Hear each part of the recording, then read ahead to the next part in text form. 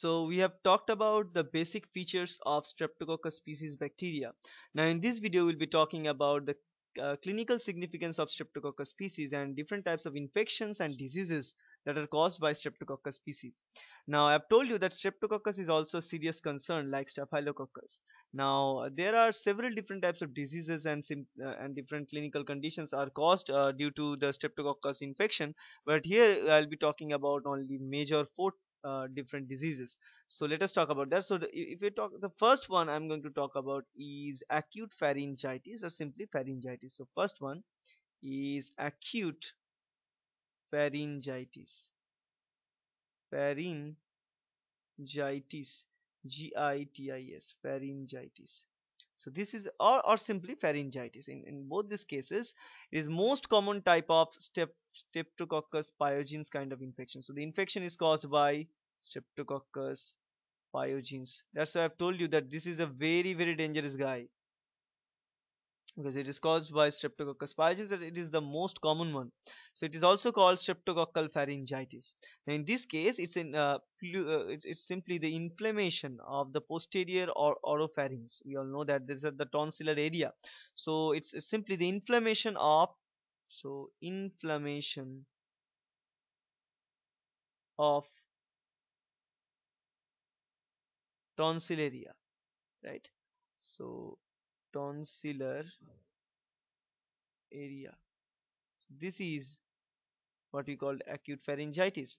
Now it also rash development of rash, and obviously rash development in neck and also trunk and extremities in response to the release of pyogenic exotoxins occurs in this particular case. And obviously this is very painful situation, because when a person catch this particular kind of symptoms, the eating of food is literally halted in this particular case, right? The second important type of symptoms or disease that they can cause is impetigo. So let me write impetigo is the second kind of most common type of symptoms.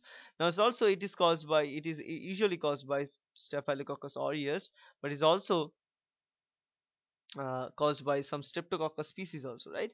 Now this disease begins on any exposed surfaces. Like most commonly they are found to be exposed by surface like legs. So leg surface is much more vulnerable. So let me write, leg surface is much more vulnerable to catch this impetigo symptoms or impetigo diseases, right? And it can cause severe and extensive lesions. Actually impetigo means simply it's a severe lesion. So let me write simply, it's a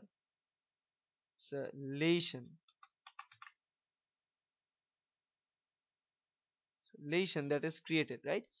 Now in this lesion we are having a lot of Streptococcus species staying there, right? And it can be treated with a tropical agent such as mupirocin, right? It can be treated with mupirocin, but still this is a kind of deadly situation, because eventually this lesion will convert itself into what we call a necrosis, or necrosis of tissue can be resulted in this case. Okay, so that's why it is also dangerous. This impetigo is also dangerous. Now the third kind of uh, diseased condition that can be caused by Streptococcus species, especially Streptococcus pyogenes, is rheumatic rheumatic fever. It is mostly caused by this hemolytic kind of Streptococcus, but this rheumatic fever means this is a kind of autoimmune disease. And in this case, this particular disease is obtained due to the cross interaction or cross activity of heart and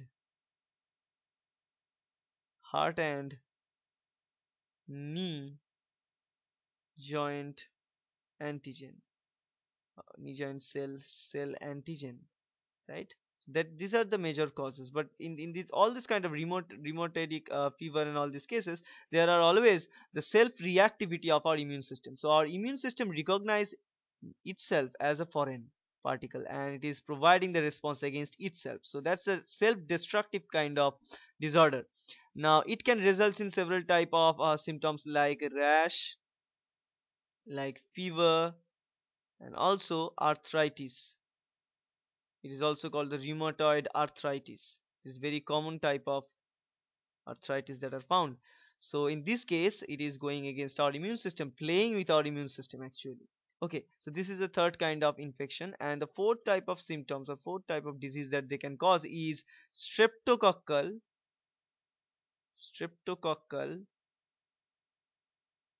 toxic shock syndrome. I am not writing as simply as toxic shock syndrome because toxic shock syndrome is also caused by staphylococcus aureus, right? So toxic shock syndrome. Now that's it is called streptococcal toxic shock syndrome. Now in this case of streptococcal toxic shock syndrome, is the mechanism of toxic shock activity is the same. So it is simply the interaction. It's simply the interaction of of a T cell. So it's simply, let me write it, says it's simply the interaction of our host cell, say MHC for example. This is the antigen for example, with the T cell. So let's draw, this is the T cell, right? So say this is the T cell. So simply the interaction. Now in this case they are producing, the streptococcus in this case is producing a exotoxin, cell destructive exotoxin. Now this exotoxin here is acting as, it is acting as super antigen, right? It's acting as super antigen.